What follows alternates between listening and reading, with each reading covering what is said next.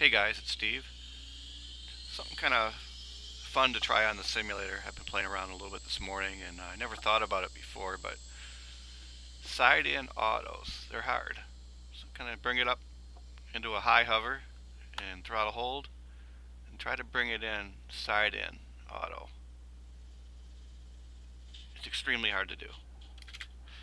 I'll see if I can go here until I get one successfully. I'll do a regular auto that I'm used to. So if I just go up, right, kill the throttle and then nose in. I'm used to flying it in nose in, right? Or tail in. So you can auto all day long like this.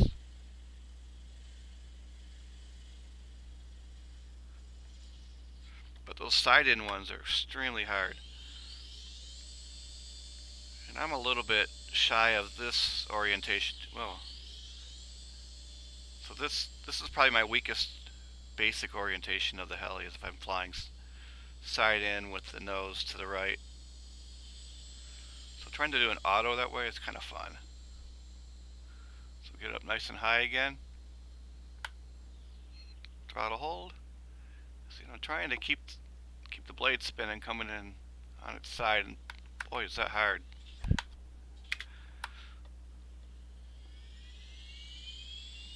I'm gonna try it again here. I'll do a simple one here where I can see it better, right? So I can really see what I'm doing easier this way than bring it in. So I'll try another hard one. Maybe not go as far out as before. It's easier if you don't go as far out, right? So I'm kind of, yeah, that was really easy. So I'll try another really hard one.